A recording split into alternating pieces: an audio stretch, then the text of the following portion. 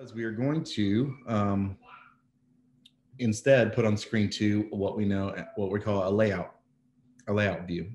And that's going to be sort of like an LCD where you use the ETC console, where we built a magic sheet. This is the MA's kind of version of a magic sheet. It's just going to be kind of a two-dimensional layout of kind of how our lighting fixtures are positioned that we can use to access lights quickly by clicking on them or just see what's going on. So first thing we need to do is in screen one down here, we need to open up the layout pool.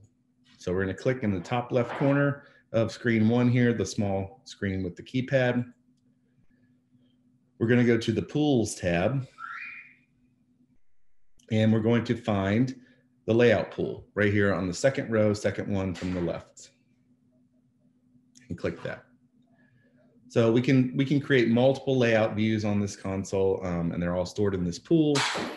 For us, we're just going to be doing one because we don't really need more. If you want to do more later on by specific hanging positions or lay out different things like you want, you can totally do that. But for us, we're going to start here on number one. Now to start a layout view, we need to go ahead and store or load the fixtures into the layout pool that we're using of what we want to see. So for us, we want all of the lights. So we're going to come to the keypad. We're going to type in 201 through 704, please. So we've selected all of our lights. And then we're going to click the store button and touch on the first layout pool cell here. And that will store all the fixtures I had selected into that layout. All right, we want to name this layout. So we're going to make sure it has the white border. It should, since we just stored it. And just type on our keypad. We're going to name this automated because we are controlling all the automated lights through the GrandMA. And then you would be controlling the conventional or static lights on the ETC. So for us, we're going to name this automated. So now I've stored this into this pool. I'm going to go ahead and click on it to select it. It will turn green. So I'm going to select the layout I'm viewing.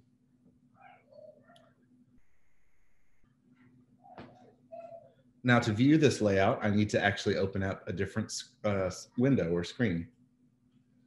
So I'm going to come up here to screen two, and I'm going to open a full screen window here. So click the top left corner, and this is going to be in the other tab. And we're looking for layout view. So there's two steps to a layout. This window, the layout pool, contains all of the different layouts.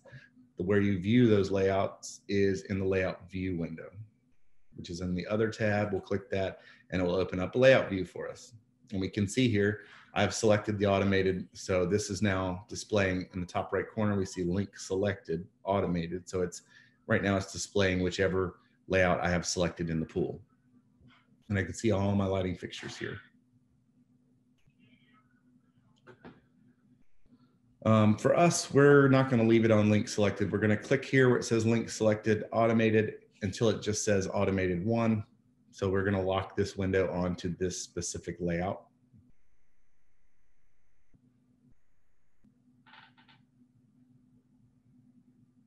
Now, all of these lights, it just piled these all in a row here, and that's not very helpful. That's not how they're laid out in our rig. So what we need to do now is we need to arrange all of these lights as they're hung in the plot. So to manipulate these layout views, we need to enter the setup mode for this layout view. To do that, we're going to go ahead and hit clear 3 times just to get rid of our selection. And the setup button here, right next to where we clicked for the link selected automated, if we toggle that on, it will turn blue and it will have yellow text. That means we're in setup mode now. And it will also map our encoders down here into functions for manipulating this layout. First thing we want to do is these boxes are a little bit small for us. We're not able to actually see all of the fixture numbers, and they're really tiny to have to try to click or touch on these if we're on a touch screen. So we want to make them a little bit bigger. Now with this encoder section here in setup mode, we have 3 different sort of pages of things we can do. So the first one, if we come over here into the encoders, under the control tab, we see this where it says position 1 of 3. So right now I am in the position section of the encoders. So the encoders would be moving things on X and Y, which we can see here. I'm going to click on that one time and it's going to change to size 2 of 3. So this is the second page of stuff we can do, and it's dealing with size. So I can change the X size, the Y size. I can change both at once or change the size of the font. What we're going to do is we're going to change the size all. So it's going to be a lot easier on the PC. We're just going to click in that box. Oh, then my bad. I skipped a step. We actually do need to select all of our lights again. So to select these lights, we can either come up here into the layout view and just drag over all of them, or you could type in the numbers in the keypad, 201 through 704, please. So with those selected, now I can click in the size all box. It will bring up the calculator. We want to change the size of X and Y of this to 2.5. So we'll type in 2.5 here.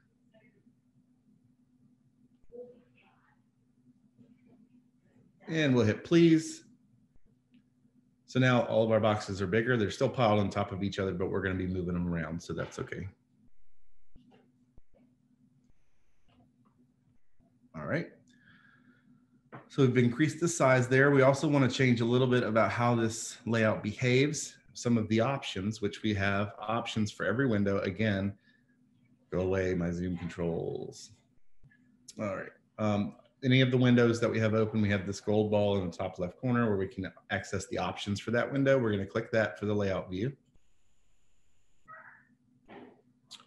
And what we're going to do is we want these boxes to kind of snap to this grid that we see, just to get it more symmetrical and make it easier on us when we move this around. So we're going to go to snap always right here and click it to select yes. So now when we move these boxes around, it'll be snapping to the grid. Also, this is an option for you to do or not. I don't like seeing the grid here, especially if I have snap on, because it's going to snap for me. I don't need to see this grid. So I like more of just a black background, or you can actually put in pictures for backgrounds on this if you want. I'm going to take the grid X and grid Y up here and change that to 0. Which will get rid of those grid lines so that now it's a little bit cleaner. I like that. All righty. So that's all the options we need to, wait, no, let me see. Yeah, that's all the options we need for this window. So we're going to click the close button, X. All right, I don't need the layout pool open on this window. We're going to put on this screen, we're going to put other stuff down here. So we're going to go ahead and just delete this layout window. So click the gold ball where it says layout and click delete window to get rid of that on screen 1. Because what I want to put down here, before we do this, let's go ahead and, no, we'll do this right now. So I'm kind of skipping a little bit in the tutorial. It wants you to arrange the lights, but we're going to go ahead and open up these windows first. So we want to put on this lower screen number 1, we're going to put in a macro pool and a group pool so that we can access groups and also some macros that we're going to build. Macros are simply collections of keystrokes that we can assign to one button so that when I click on that macro, it will automatically trigger a sequence of command inputs into the command line, and it will do it automatically for us.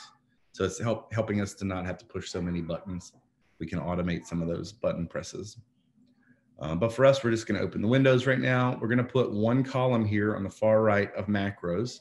So we want to click, again, this will fill all the way to the right and all the way down of wherever we click. So if I want just this one column, I'm going to click the top right corner. Macros are our pool items. So we're going to the pools tab and we're going to find macros here on the second row in the middle. We click on that and it will open that one column of macros. We're going to fill the rest of the screen in with a groups pool. So we're going to come all the way to the top left corner, Click there. We're still in the pools tab. We're going to look for groups, which is the furthest to the right on the top row. So now I've got those open. We're going to come back and deal with creating those groups and macros after we finish with the layout view, but now we have the windows open, so we're good to go there.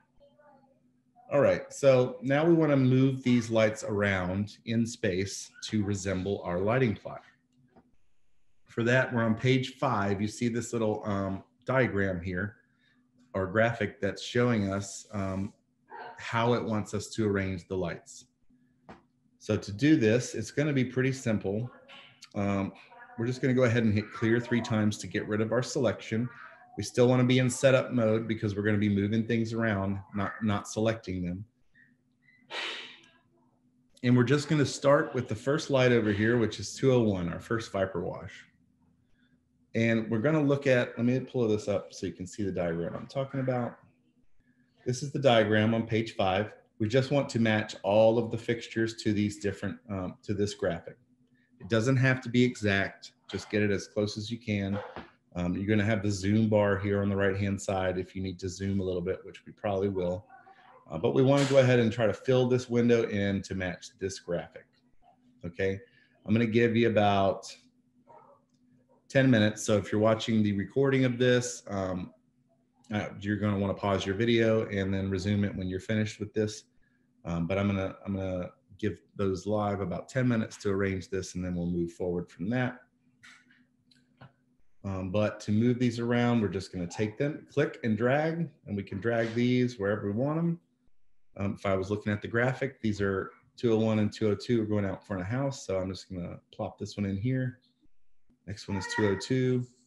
Plop that one in right there, which is matching our graphic. So you're just going to have to look around here and find where the different numbers are and move your lights to that position. Okay, so I'm going to pause the recording now. You go ahead and pause your video and resume once you've completed that. Okay, so once you've got all that arranged like this, close as you can, go ahead and hit clear 3 times, and that will clear your selection out. So this is our layout view now. We can use this to select lights. It'll also display kind of what's going on with the lights at times. There's some things you can change in this window. So I'll just go through that real quick. We're not going to really change anything. It's going to be up to you if you want to. But first thing we want to do is, if you're going to change something in setup mode, just click on a light. I'm going to have to toggle setup again because mine went away. All right. So when we come in here, next to the position 1 of 3, size 2 of 3, whatever, you see this edit selected. So if I have a light selected here and I hit that, it will give me the options for the displays of that light. So I can tell it to show the name or not, show the dimmer bar, which is this little bar on the left-hand side, or the dimmer value, which is this lower number here. I can add an image to it. So I could change that to be a moving light head, stuff like that, which will display here.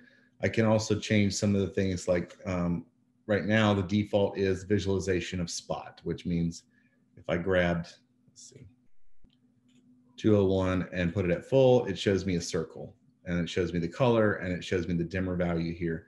I could change that to be filled, which would fill the whole square, or none. It wouldn't display that at all. So you could choose whatever you like there. Image size, I can make it big or small. It doesn't really change that much.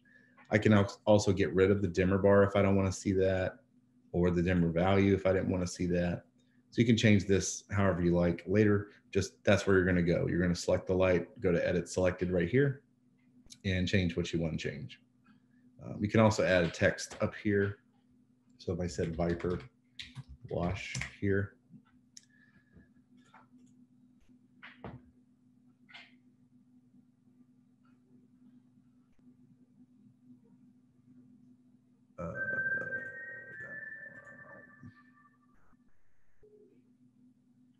why is it not displaying? It's not displaying it right now, but there we go.